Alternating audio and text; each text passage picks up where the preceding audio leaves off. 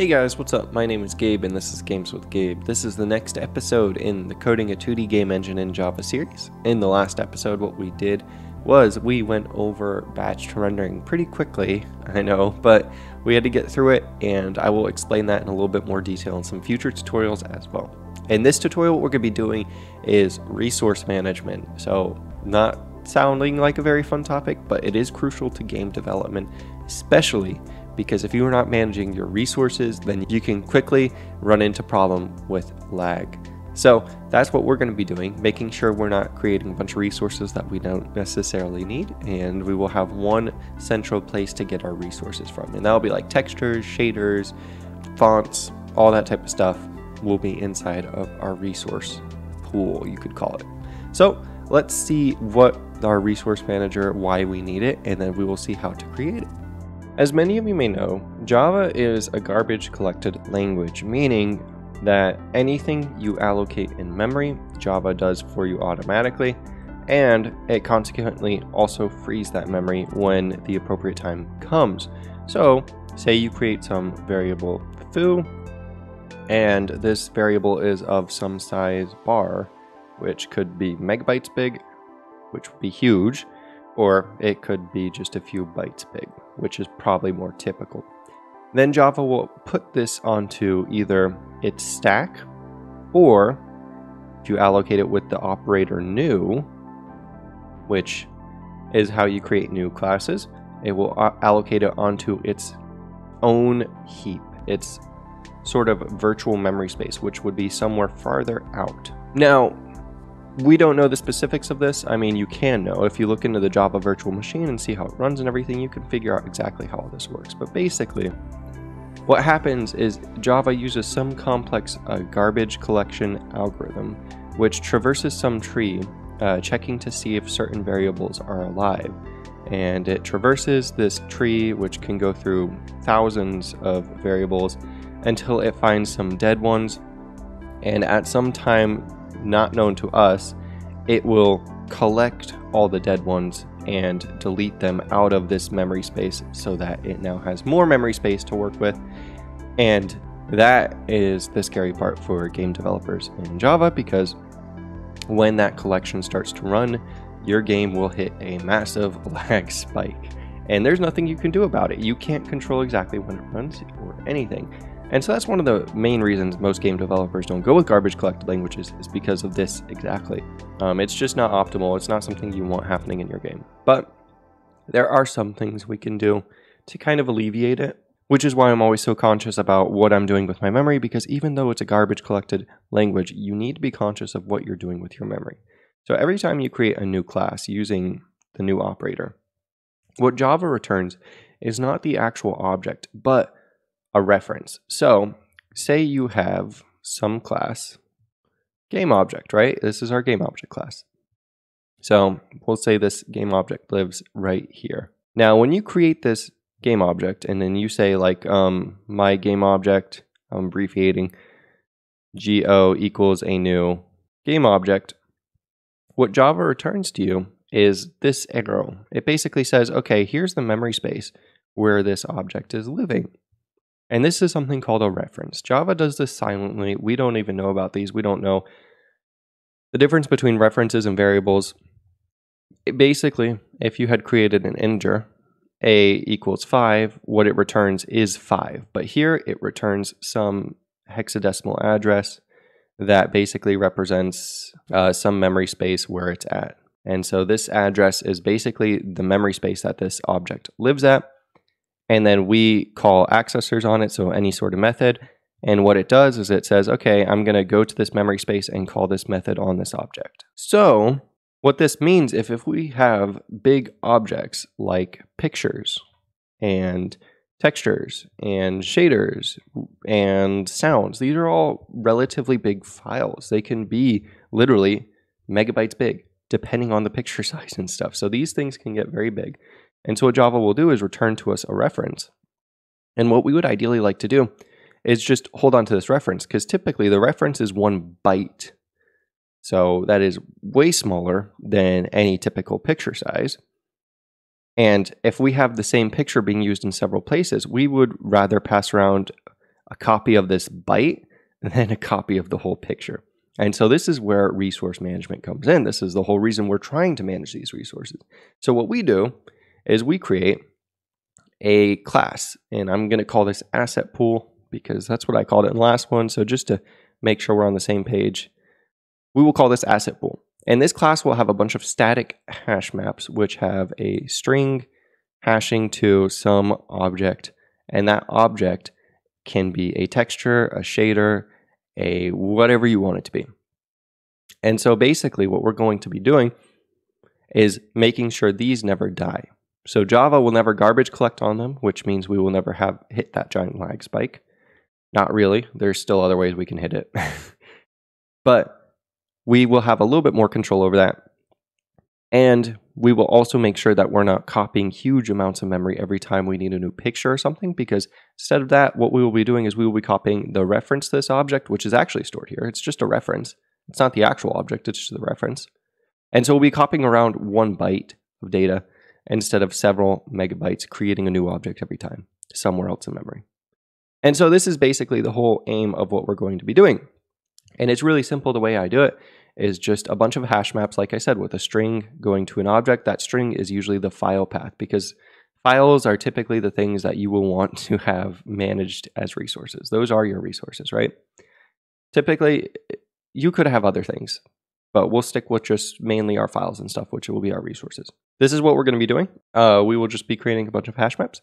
Let's try and code this so that you guys can actually see how this works. And then we'll start transitioning some of the stuff that we've been doing as objects to this. Now that we're back in our project, before we do start, I do just want to mention I changed like the background color and the position of these squares, but that's it. It didn't really change anything else in the code. And that should be minor. Like, that's just test code anyway, so it will be removed in the future. But anyways, let's move on. And what we are going to do is create this thing called an asset pool. And where should we create that? Well, this is sort of a utility function, right? An asset pool is for our convenience to store these assets in a good manner. So we'll create a new class, call it asset pool.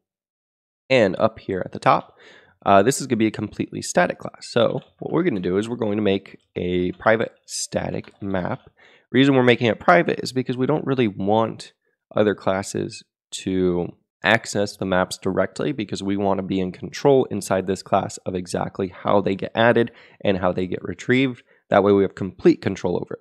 So what we'll say is we have a map from a string to, and we'll start with a shader. So our shaders will be our first assets that we will be loading inside of our asset pool.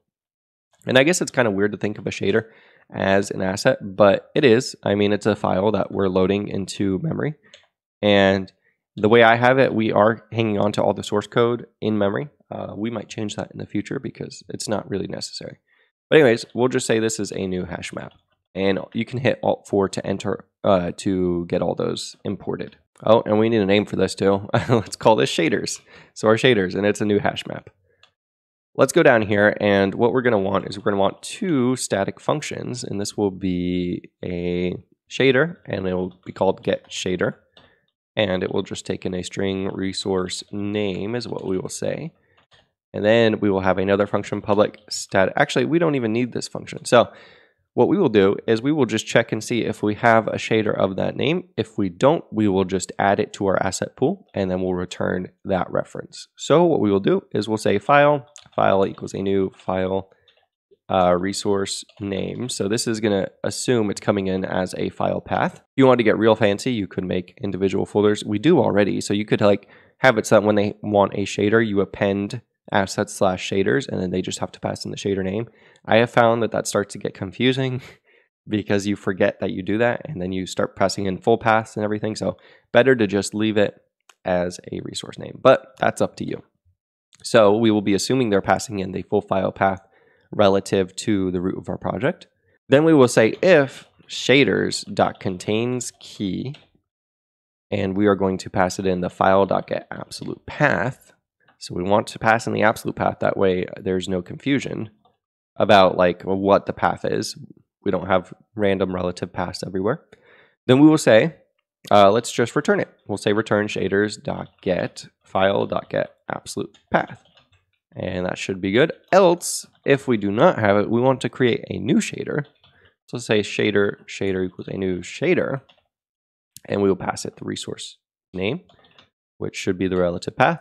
Then we will compile it so that we do not have to remember to do this anymore. Say shader.compile, and then we will say asset pool.shaders.put, and we will say file.getAbsolutePath, and the shader reference that we just made. Remember, this is storing a reference. This isn't storing the actual object, which is nice because that's just 1 byte, ideally. Then we will say return the shader.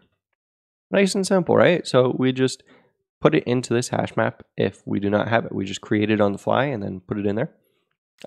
Typically in your initialization function, you would want to call this a bunch of times with all the different resources. That way you load everything. Like if you had a loading screen or something, you would be doing it in the init function of your scene. That way the player doesn't get lag spikes when it tries to get a shader that has not been loaded already. So we'll take a look at that too in a minute. We'll go into our init function and sort of do all this stuff too. Next thing that we can do, since we do have textures as well, why don't we make a getTexture function? So say public static texture, because a texture is another big one. getTexture, and this will also take in a string, which is a resource name. And I'm going to import this one as well. Let's go up here too, and we'll create a private static map from a string to textures. And this will be called our textures. And this is a new hash map. Now inside of here, we will do something almost exactly the same. We'll just say file equals a new file with the resource name. And then we're going to say if we have the texture. So we'll say if textures.contains key, resource name, or actually file.getAbsolutePath. And then we will return asset pool.textures.get file.getAbsolutePath. And let's actually make this a little bit more explicit. We will say asset pool dot for every single one of these, just so that that is completely explicit. And right up here too. Then we'll say otherwise if we don't, let's create one real quick and then return. We'll say else texture equals a new texture, and you can see it takes in the file path, which in this case is just the resource name. And then we will say just create a new texture, and then let's add it to our texture map. So textures.add.put file.getAbsolutePath, and then we will put in the texture there. Then we will say return that texture. All right, so this should work perfectly fine now. Let's try it out and start removing some of those references that we had and turning them into actual resources so that we only ever have one reference. So first, let's go into our scene, actually our level editor scene, inside of our init function. So instead of, well, actually, yeah, we'll do this. And then what we're going to say is down at the bottom of our init scene, we're going to say init resources, or we could call this load resources, right? And so this function is where we're going to put all those gets so that we just have a way to load all of our resources at the loading time. That way, when we go to get them, we are making sure we don't have to actually create them too. And if you wanted to, what you could do is inside of our asset pool, to make sure that this never happens, is you could make it so that getTexture just returns it, and if it doesn't have it, then you could throw an error or an assertion here. That way, you make sure that by the time you ship the game, you will not have any of these problems.